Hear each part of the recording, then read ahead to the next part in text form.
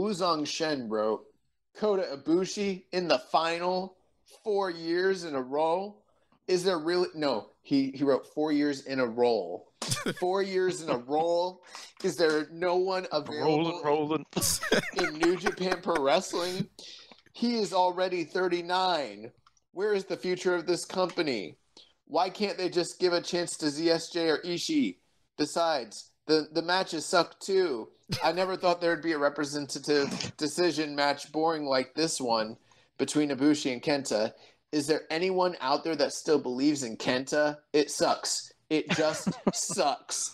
If New Japan no longer has exciting matches, then why would I still care about it? This company is already, all capitals, rusted from inside to outside. I used to be a fan of New Japan, really, but now it just makes me feel disgusting. That sounds like our review of Evil winning the title. Oh man, I'm not like the happiest that they're going with Ibushi again, but I kind of get it. But at the same time, like, how can anyone carry this energy for when? Where was this energy last year when Evil was fucking up the main event scene? You know what I'm saying? So wait a minute. In this review, they said Kota's 39. Why are we going with someone so old? And then for an alternative, they say Tomohiro Ishii, who's 45.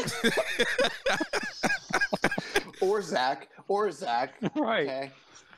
Yeah, and I like their olds on top idea. That's great. I'll go for that. Are you allowed to thumbs up people's reviews on here? I'm gonna. No.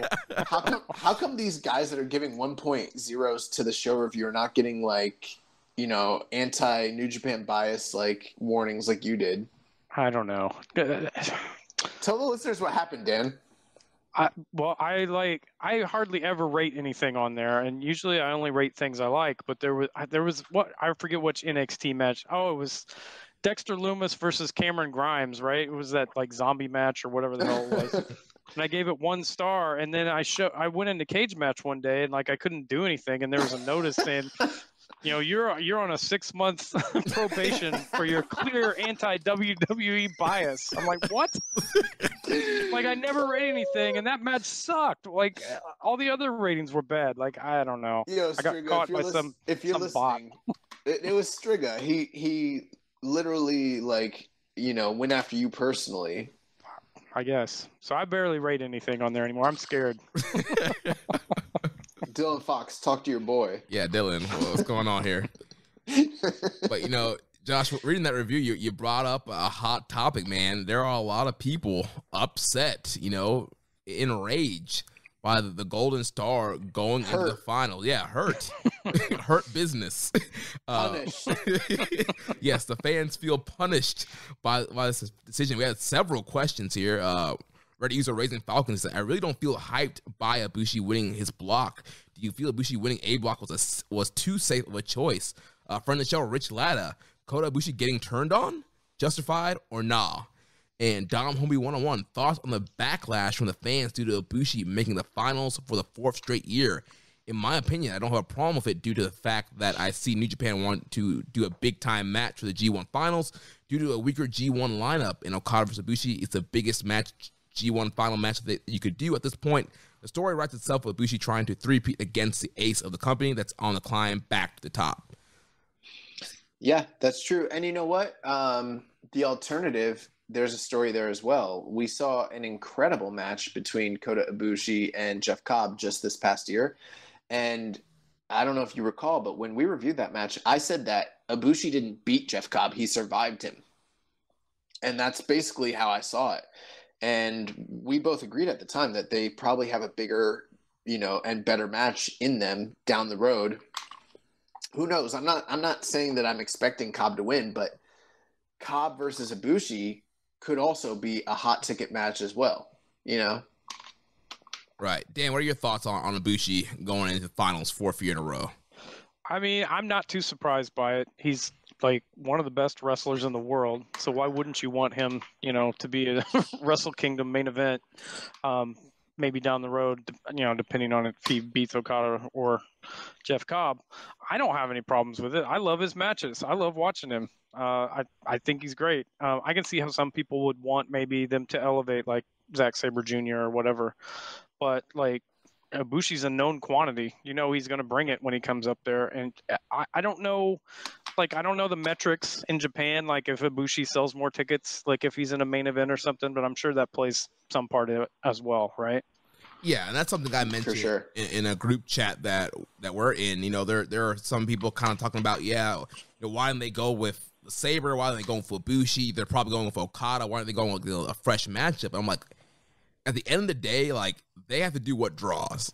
They know that Ibushi versus Okada can draw. Also, we have to wait and see if Okada's going to win, but I'm pretty sure Okada's going to win. So they know that Ibushi versus Okada can draw. It's an incredible matchup. They haven't wrestled each other in a singles match, I think, since it was last year that they were in the G1 again. So they haven't wrestled each other since last year. So it's a pretty protected matchup. It's going to draw, and they're in a pandemic time where they're trying to recoup from money. They haven't had full houses. Like, when you're down, you put the belt back on the ace. Okada hasn't been in the title mix in a while. He hasn't won a G1 since 2014. Like, this is a time to, reheat Okada and get business up. When they made the most money, Kazuchika Okada was the world champ and was in the middle of that incredible reign. So they need some stability. They need somebody that's going to help increase business and get business back, especially with, the state of emergency being lifted and Japan doing great in vaccinations. Like, pretty soon, we're probably going to see the capacity levels raise, and you need people who are going to draw. And so that's why I think they're going this route with Ibushi and Okada.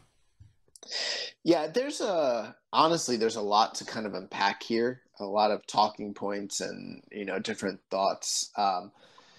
One thing I will say is right now the company is in a down period. There's no denying that. A lot of it mostly has to do with, the constraints and hardships brought on by COVID, and we've heard good news about some of the COVID numbers and things like that in the country. So that's good news. Maybe that's a sign of things to come. Hopefully, we're starting to turn the corner on this thing over there. So that would be great.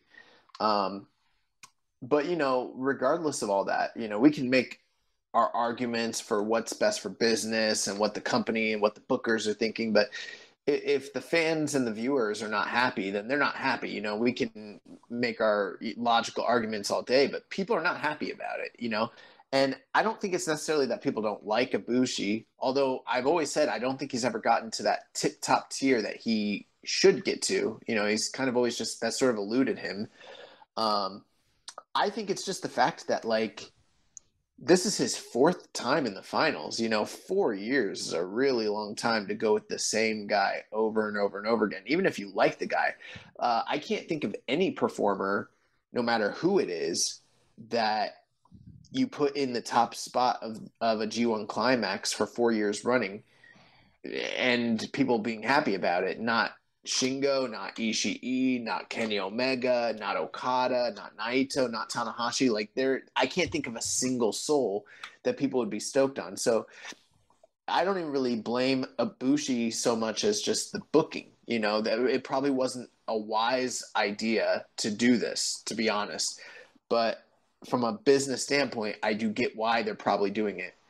The other thing too is, like, you kind of have to look at the two sides of Ibushi. There's the post and the pre-pneumonia. Pre-pneumonia, this guy came into the year, headlined Wrestle Kingdom, unified the belts, became the first ever world champion, kind of carried the company on his back in the early part. And then, after losing the belts and things like that, had the pneumonia scare and hasn't really still been quite the same performer. I know I haven't seen all the G1, but looking at the ratings, it hasn't necessarily been a classic Kota Ibushi G1, that we're used to seeing. And that might also play into why people feel this way, Yeah. That being said, people are complaining about them not doing something fresh, not doing something new. But look at all the guys that they've gone with in this year's G1 that they've elevated or that they've given big wins to, or the very fact that Shingo Takagi is the world champion, or the fact that Will Ospreay won the world title this year, or the fact that Kota Ibushi, an outsider, was the guy that unified the belts, became the first world champion. Like, they have done a lot of fresh things in this company this year. It's just less people are watching the product, and the atmosphere isn't the best, you know? Am I happy that it's Ibushi going into the finals? No, because there's not very many outcomes that I think play favorably booking. I think the storyline makes logical sense, but I'm not, like, stoked about it, especially given his run of matches this year, or in this G1. But that's pretty much my analysis. I'm trying to go at it from all sides, and but I think people do need to reel it in a little bit. I think some of the outrage is a little overblown because, again, what was the alternative? I guess you could go with Zach, and that would have been great, but they didn't do that. So yeah, you brought up a good point about the match quality this year. Also they've been telling the story, whether it's a story or actually Ibushi still trying to recover. Clearly, Ibushi was not, like you mentioned, it wasn't the classic Ibushi G1. He, like, the Ishii match was disappointing compared to previous Ishii matches, and just, you look at the star ratings. Well, I even look at my own star ratings. I'm like, yeah, he did not have as many great matches as he probably had in previous. So I'm sure that leads. Neither did Ishii. Right, that too, yeah. Those are like your top two guys for years and years and years, and neither of them had the type of G1 they typically have. Yeah, and I don't know if that's like age or maybe just the atmosphere. Yeah, I'm sure both of those probably had something to do with it.